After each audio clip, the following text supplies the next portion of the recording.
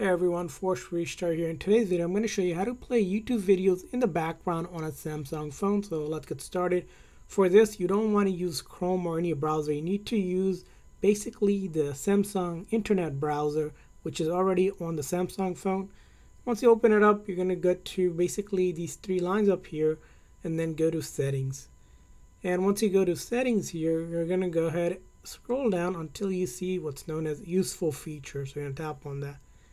And then under the video section here, you should see a background play. So we're going to tap on that and we're going to turn that on. So that means videos sound will play after you leave a tab or Samsung internet. So now what I can do is go back here and back to the main thing, and I can go to basically YouTube.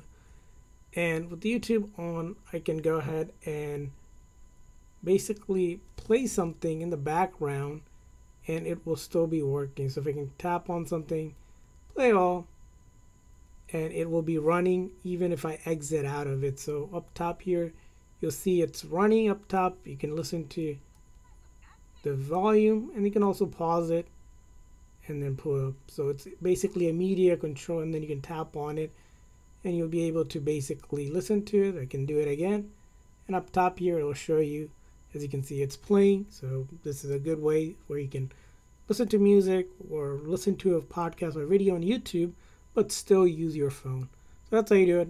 I hope this video was helpful. So please consider a like and subscribe button for more tips and tricks. See you guys next time.